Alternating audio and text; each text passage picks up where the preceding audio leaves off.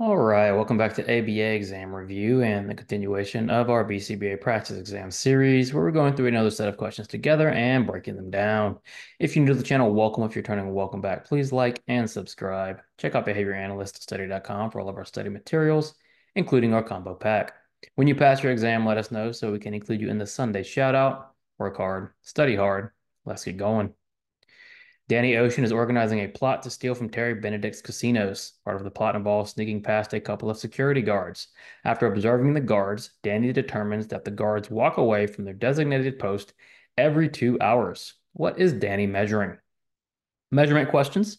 Measurement questions, as you get more fluent and stronger on the exam, will become fairly straightforward. Now let's just identify first, what are we measuring? Well, Danny needs to know about the security guard's behavior.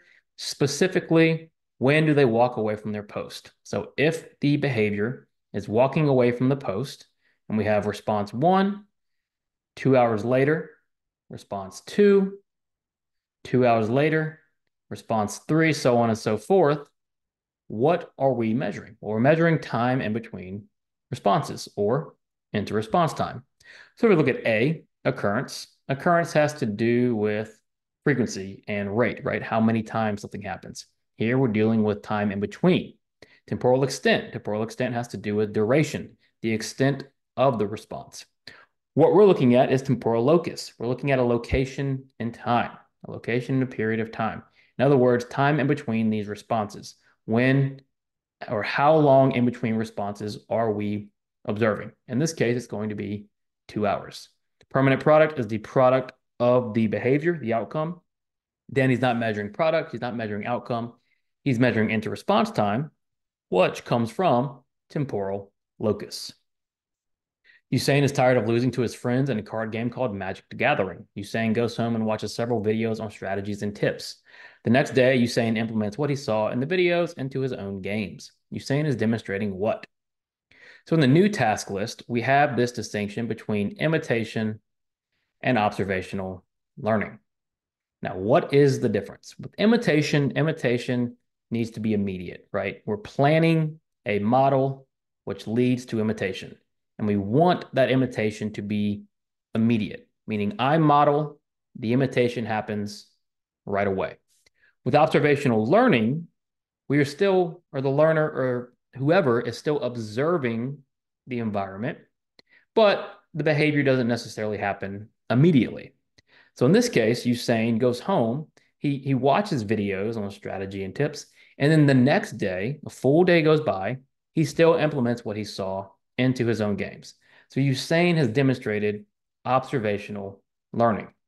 Now, what is generative learning? Generative learning is the ability to take prior learned skills and apply them in new context and in new strategies and in new ways. Usain is simply just taking what he saw and putting it into practice. He's not engaging in new behaviors. He's not engaging in new skills. He's taking what he observed, he learned it, he applied it. So Usain is demonstrating observational learning. This is very close to what we used to consider an unplanned model, except it's not imitation, right? So it's not technically a model, right? Because imitation happens right away. The main difference between imitation and observational learning is that observational learning does not happen immediately. Clark just put in a pool at his house after receiving his Christmas bonus. He tells his son Rusty that he must be safe and only swim when someone is around. Clark installs a gate with a handle that turns green when it is okay to swim. Following differential reinforcement, Rusty now only goes in the pool when the handle is green. What is the handle functioning as? So we're looking at the handle. What do we know so far? We know Rusty is only allowed to swim when it's safe. The gate has a handle that turns green when it is okay to swim, and Rusty is reinforced when the handle is green. So what do we know about the handle? Well, we know when the handle is green, let's just call this stimulus green, and Rusty goes swimming, he gets reinforced. When the stimulus is not green, let's just call stimulus not green, he goes swimming. This is extinction.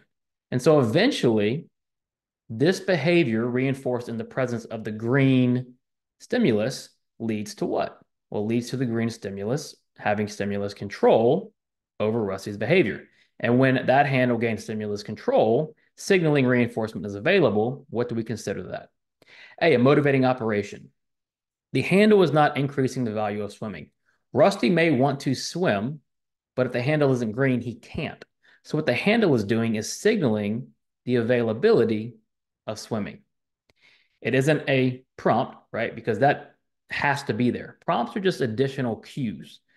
The handle needs to be green. Green is what is actually signaling to Rusty it's okay to swim. And then the consequence. Well, it's not the consequence because it's the antecedent stimulus, right? So it can't be a consequence if it's an antecedent. The handle is functioning as a discriminative stimuli or stimulus.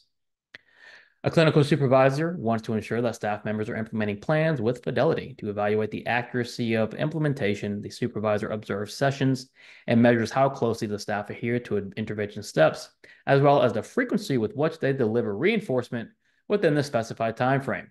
Given that the sessions occur in a busy environment with frequent interruptions, which measurement procedure would be most appropriate for the director's goals? It's a long question, right? Even I sometimes on these longer questions can lose my focus. It's why we always make sure to attack the question before trying to jump to the answer choices. So much information. So let's just start. What does the question ask? It asks about the measurement procedure that's most appropriate. We know the sessions are in a busy environment with a lot of interruptions. And immediately when you see that in measurement questions, you've got to start thinking discontinuous. If I'm in a busy environment with frequent interruptions, continuous measurement is going to be difficult. Now, what is the director or the supervisor trying to establish, right? What are we trying to work through? And don't get confused by director and supervisor. You've got to parse through the question and how it's set out, right? We're talking about the supervisor here. They want the staff to implement plans with fidelity. And so they want to evaluate accuracy, right? And then frequency of reinforcement. But there's a busy environment and frequent interruptions. What's the best way they're going to be able to achieve their goal given restraints?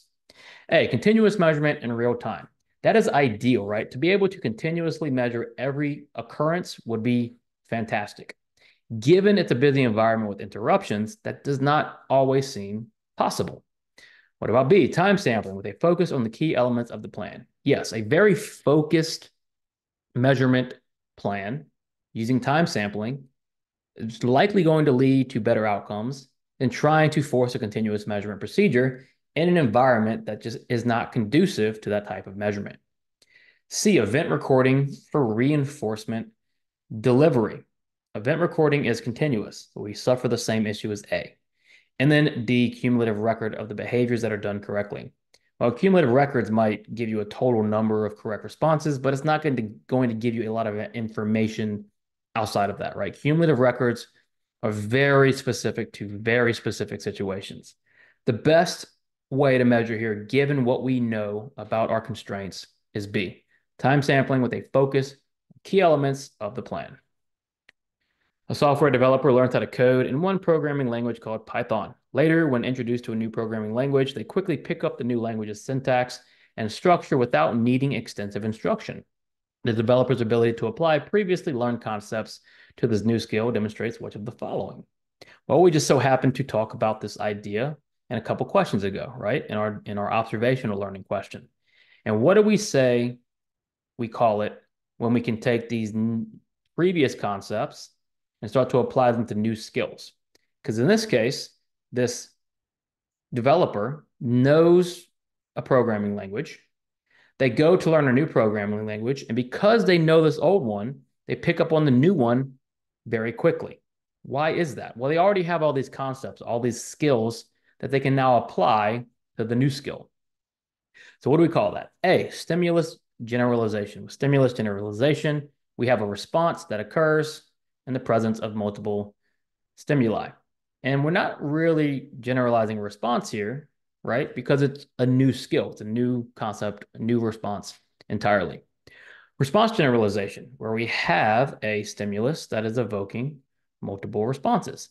Again, we're not really looking at generalization so much here because we have a brand new skill, right? But what we're doing is applying previously learned ideas and concepts, and it's making the new skill easier.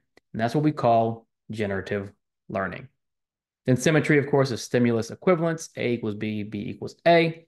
Not applying here. We're talking concepts, taking old concepts, applying them to new ideas. That's what we consider generative learning.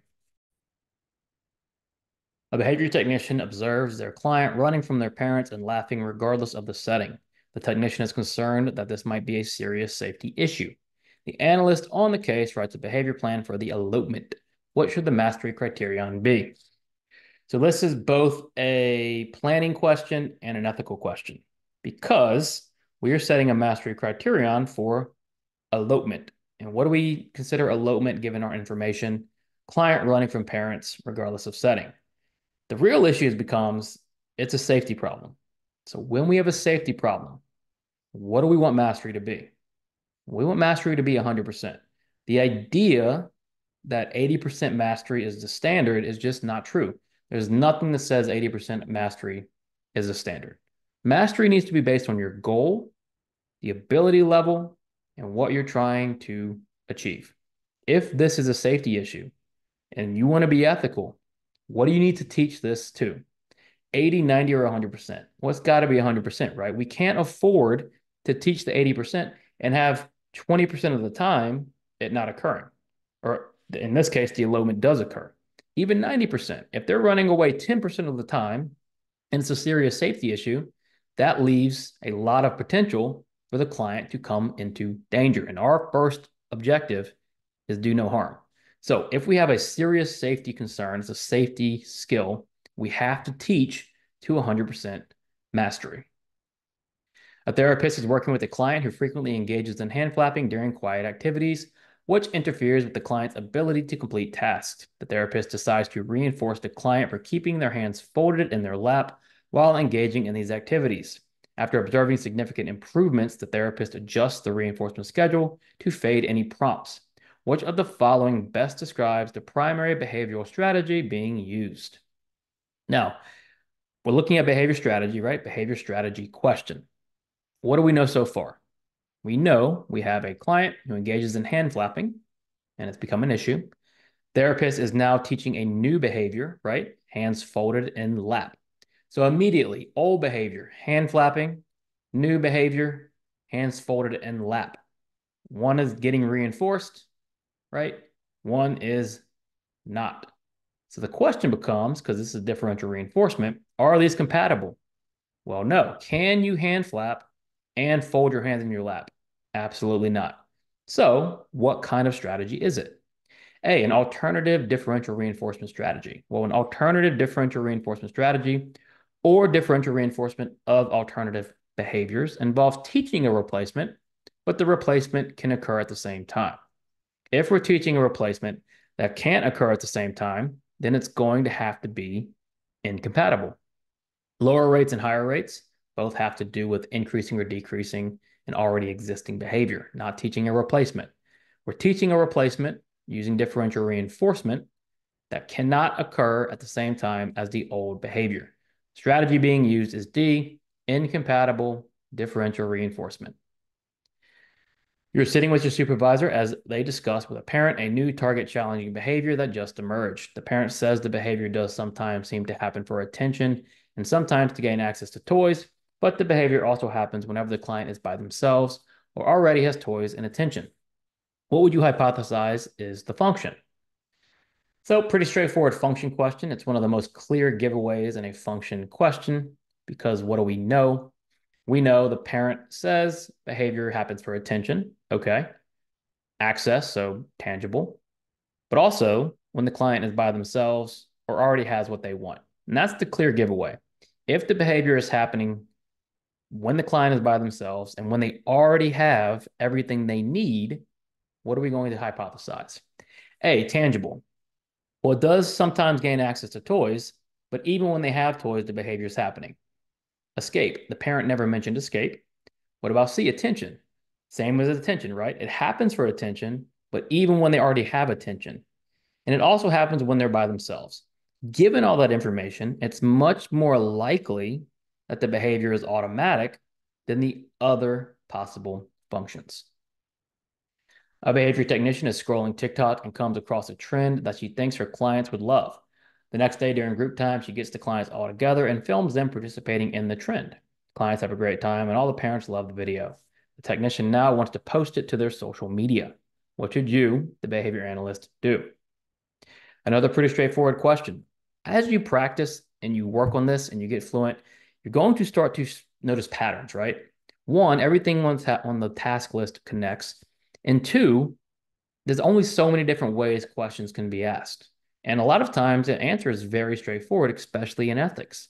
And when it comes to social media, we have some very firm rules about social media, right? In this case, you have a technician who is using TikTok as maybe reinforcement with their clients or rapport building, whatever it is, everyone enjoys it, right? The clients get together, clients loving it, parents loving it, fantastic. But technician wants to post it on their social media. Well, what's the hard and fast rule of social media? You can't post your personal social media. So what should you do? A, reprimand the technician for filming the clients. Well, no, the parents are okay with it and the clients love it. There's nothing wrong with filming the clients. It's how we use that video. B, remind the technician that she cannot post clients to her social media. Yeah, you just can't, as the technician, post your personal media. You, as the analyst, can also not post your personal social media. Only business accounts allow for this with express consent and disclaimers. C, obtain consent from parents prior to allowing the technician to post their social media. We cannot blend personal and the professional. D, allow the technician to make the post. You should not, right? No matter how much everyone loved it, parents are okay with it. It's just not allowed, right? Just because of potential conflicts of interest in dual relationships. So with ethics, when we have these hard and fast rules, you've got to adhere to those on the exam. That's what the exam is testing you on. Do you understand the actual rules that are in place? A calculus teacher is frustrated that his class continues to ask for extensions on deadlines as they repeatedly miss due dates. The calculus teacher tells them that if they want to succeed in the real world, then they'll need to hold themselves accountable. The calculus teacher now requires each student to grade their own assignments and quizzes and score themselves. What generalization strategy does this represent? So we are once again looking at generalization strategies. We have a lot of generalization strategies, which indicates or should indicate to you how important generalization is and that we plan for it. We don't just wait and see. In this case, you have a calculus teacher who is frustrated with his class for deadlines and due dates. So he says, you need to hold yourselves accountable. I am now going to make you grade yourself. Now, what would the calculus teacher be doing if he is now having the students rely on themselves? A, program common stimuli. The calculus teacher isn't necessarily programming new or important aspects of the environment. He's simply saying it's time to manage yourself, right? B, self-management. You need to hold yourself accountable. General case analysis is planning for generalization. And D, indiscriminable contingencies is when we are disguising the contingency or when the consequence is available. This is not a case where the contingency is disguised. This is a case of teaching self-management. Thank you for watching. Be sure to subscribe and share. Check out behavioranalyststudy.com for all of our study materials. When you pass, let us know so we can include you in the Sunday shout out. Work hard, study hard. See you soon.